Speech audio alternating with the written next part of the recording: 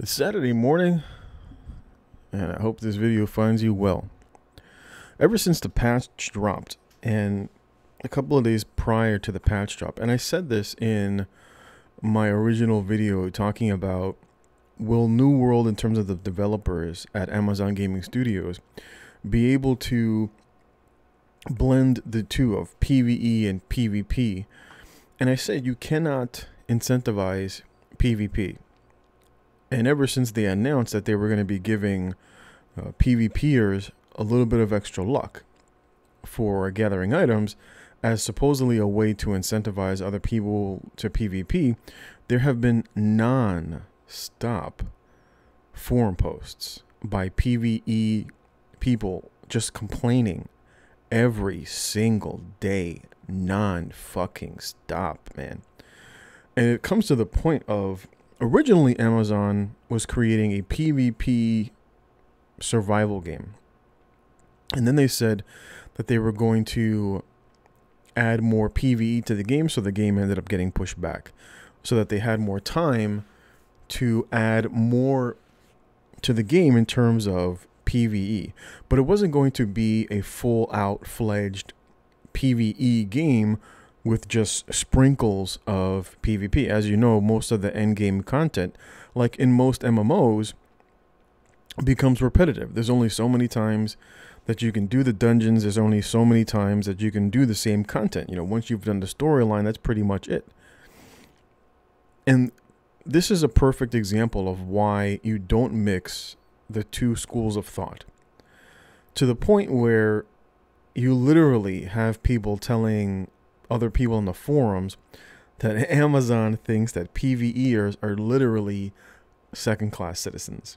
As this person says, the new PvE underclass, and why did the developers choose a side? And this is a long, like, art. Look at this. This person just wrote a whole wall of text. But it's not just the wall of text. I mean, you will find numerous threads like this talking about literally the same thing, that they gave PvPers some bonus for luck, for flagging.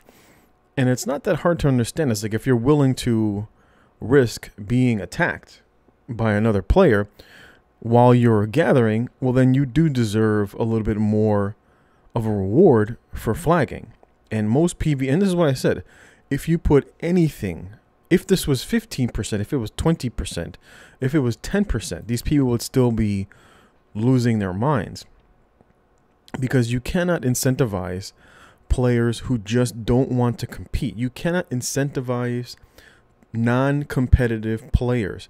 The moment that you put anything behind a PvP wall, the tears will come out.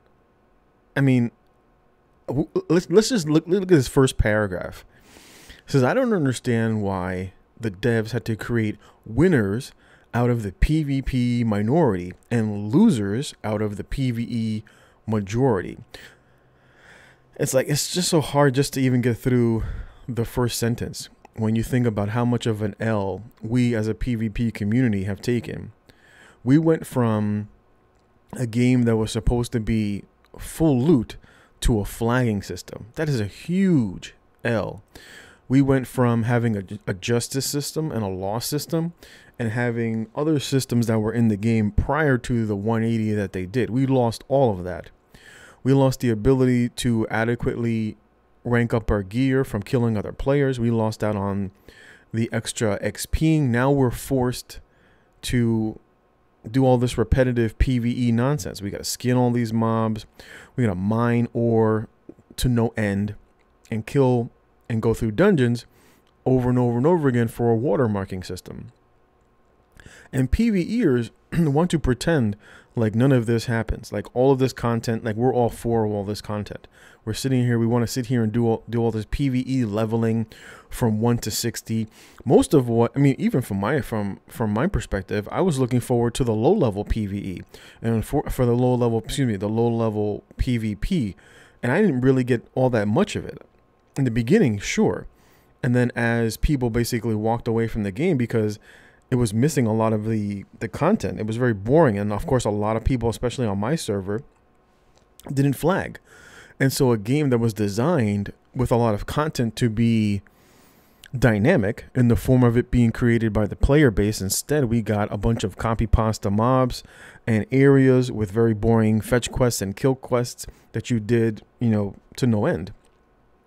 So the person goes on to say, it says, if you think giving a massive elite benefit to one group is not a massively disenfranchising the other group, then you are mistaken.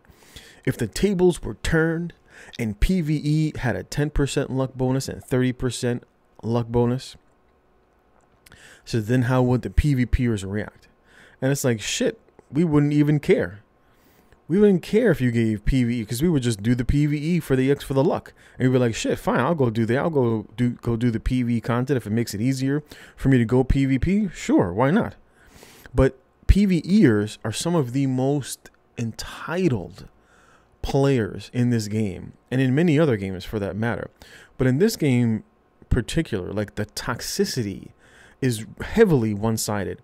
For the most part, most PvPers will like, just give us our own servers. Give us our own server. We'll go there. We'll mind our own business. We'll go, give us a free-for-all server and leave us the fuck alone. And Amazon Gaming Studios said, well, we can't do that because it'll force us to have to, you know, develop the game in 2 different areas for the 2 different people, for the two different groups, because PvPers are going to want content specifically for PvP, and the PvE community is going to want content for the PvEers in that direction. And so they said, we're going to keep, you know, the 2 groups together and try to give content that would be beneficial to both. And it doesn't work because these people are just full of toxicity and they spew it all over the forums to no end. As the person goes on to say, he says the potato chip would fall right out of the aghast open mouth of the PvP players.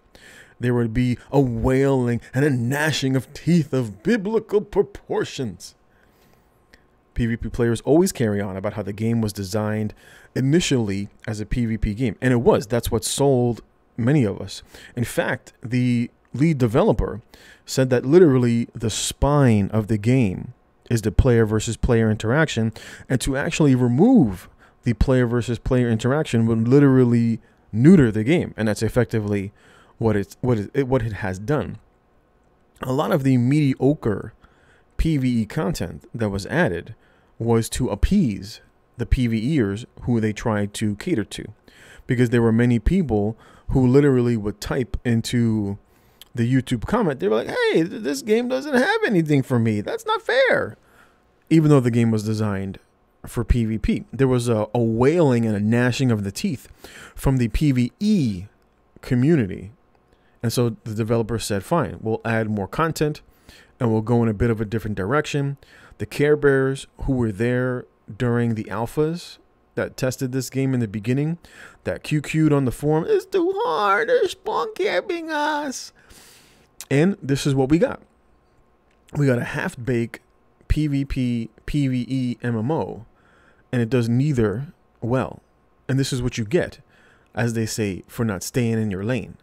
For a game that was heavily, and you can just look at the game and you can see that the game was heavily geared towards PvP, from capturing all the different towns. And the PvEers never sit here and be like, hey, you know, thank you PvPers for capturing these towns. You get bonuses for PvPers going out and capturing towns. You get faster gatherings. You get decrease in spending for different things. You get more XP. But no one says thank you to the PvPers. It's just entitlement. It's just sheer entitlement on the part of PvEers towards the PvPers. The PvPers are the ones that are doing the heavy lifting in terms of taking the towns. His PvP players always carry on about this, and it goes on to state the game was advertised as a launch when people put their money down, and about the state of the game now. And the developer can take the game whatever direction that they want. Says New World made a clear choice at the start of the game, and that there would be no PvP servers, and that this would be a game where the 2 play styles would coexist. There was no hint that one group would be preferred over the other. Yeah, right. Says for the most part, the game development seemed to have been quite successful in this balance up until now.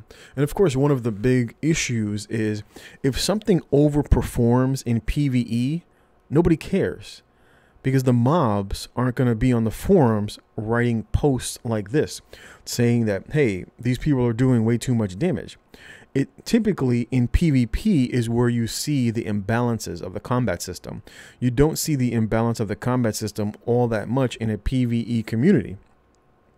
And it's because at the end of the day, PvEers don't care if the content is easy or if they're overpowered. But in PvP is where you typically will see balance issues, and where balance, of course, needs to be adjusted. And as such, they balance the game around PvP, which you always should do, because it's easier on the back end to fix PvE. Do the PvE mobs do too much damage? You just type in a couple of numbers here and you reduce the amount of damage, you reduce the HP, and voila. So if there are changes that need to be made, it's much harder to balance PvP than it is PvE, because if it overperforms in PvE, not many people are going to complain. But if something is adamantly broken, like for example life staff, then of course you're going to hear about it from the PvP community because it's ridiculously overpowered. It goes on to state, on the PvP gameplay side, however, the usual rot was starting to set in. Can tell this person is slightly biased. On quite a few occasions, the open world PvP aspect was starting to turn into gank squads roaming the countryside looking for solo duo players to pounce on them. And I was like, hey, maybe these people were role-playing, right? Maybe they're doing a little exotic role-playing as bandits. Did you ever think of it that way? Maybe these were actually PvEers who were role-playing as being marauders, and they were rampaging the countryside of the weak men and taking their spoils. But nobody ever looks at things that way. This is now, at least for a short time, there will be more of it. PvP gameplay at its finest. I did, though, I think on one occasion that it was mildly amusing seeing 12 PvP guys steamroll one oblivious Chad picking up an ore node, with the PvP leader commenting in local chat, "Hey buddy, this ain't no Christmas special." And it's like, where do you get this stuff, man? It says, but this is also ultimately the problem. Solo duo players flagged in an open world going out gathering resources will inevitably be ganked once too often by the roaming death squads, and then they won't flag again. The solo duo players will eventually realize that the new PvP preferred nature of the game means that they are really up against it, and at this time move on to another game. Most of us don't want to play a game where we are looking over our shoulders all the time. And it's funny because when you actually watch I'll leave my video that I did above. When you actually listen to what the lead developer wanted, that's exactly what he wanted. He wanted you to think that at every moment that you were playing this game, that it was a dangerous island to be on, and that you could be ganked by the mobs, you can be attacked by the mobs, or you could be attacked by an opposing faction member. But these people just don't understand it. They imagine that you can just stroll on in to the opposing faction side and start picking our flowers. And we say, no, fuck that shit. And we rightly push you out of our areas as such. This is the whole point of having factions in a PvP game and capturing areas, capturing towns.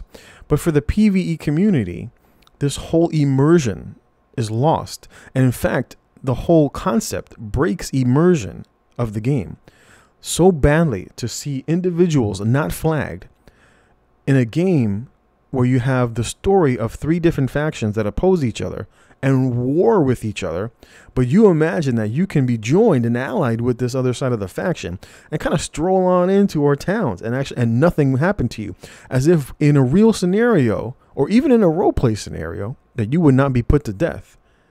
And this is the problem with PvE community, at least with these PvE Care Bears that we have nowadays, where they want to roleplay, but they only want to roleplay their end. They want to pretend like they're the bandit, they're the marauders killing NPCs.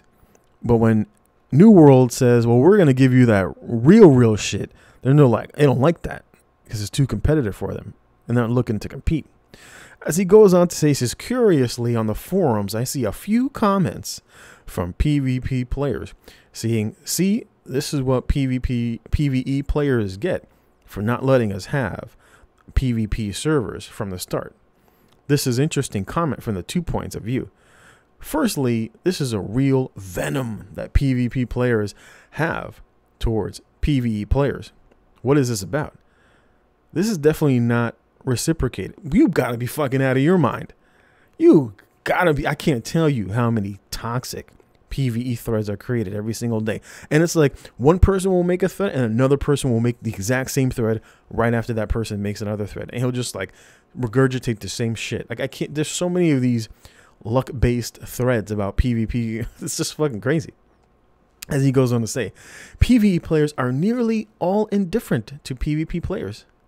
Secondly, the PvP players are well aware that PvE players have been royally shafted. Somehow to the PvP players, this is massive percentage luck changes is their revenge. There is something rather unsettling about this, about the mindset of some of the PvP players. It's a very real us versus them. This fucking guy, man. This is like, you gotta be kidding me. And the devs have handed them the perfect opportunity to tell everybody about it. He goes on, he goes on to say, I can see in the future for this game for me. I log on, I see a dungeon run I like to go on being organized, but it's advertised as PvP only. I logged on, I lost. I log on and I check. I'm wearing my luck gear, but wait a minute. The PvP players are effectively carrying 4 more luck gear pieces with them with their 10% luck bonus. I logged on, I lost. I log on and I go into the wilderness and flag for their 30% gathering bonus. I get ganked within 20 minutes by a roaming death squad. I logged on, I lost. It's only for so long that I can live with a losing proposition. It's a compelling reason not to play. The devs have created 2 horse races out of PvE and PvP when they didn't even have to go to the race at all.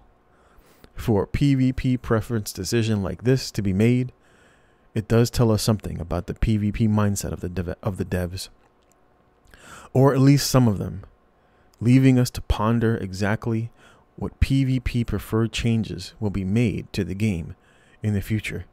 Maybe this is really just a start. What happens next is we don't comply with this new luck directive and begin to PvP our little hearts out. Is it really to make obvious winners and losers out of the different groups in the player base? Who decided that one playstyle was more important than the other? Who decided to force one particular playstyle on the entire player base? Who decided to tear up the PvE, PvP balance that people understood they were getting when they bought the game? There is a fundamental question here of impartiality, fairness, and freedom of choice without any form of coercion. I now appeal to those devs who favor a balanced approach to the game. I urge you to rise to the occasion and fight against the oppression of PvP preferences. This is a pivotal moment in the game. The restoration of PvE, PvP balance happens now or never.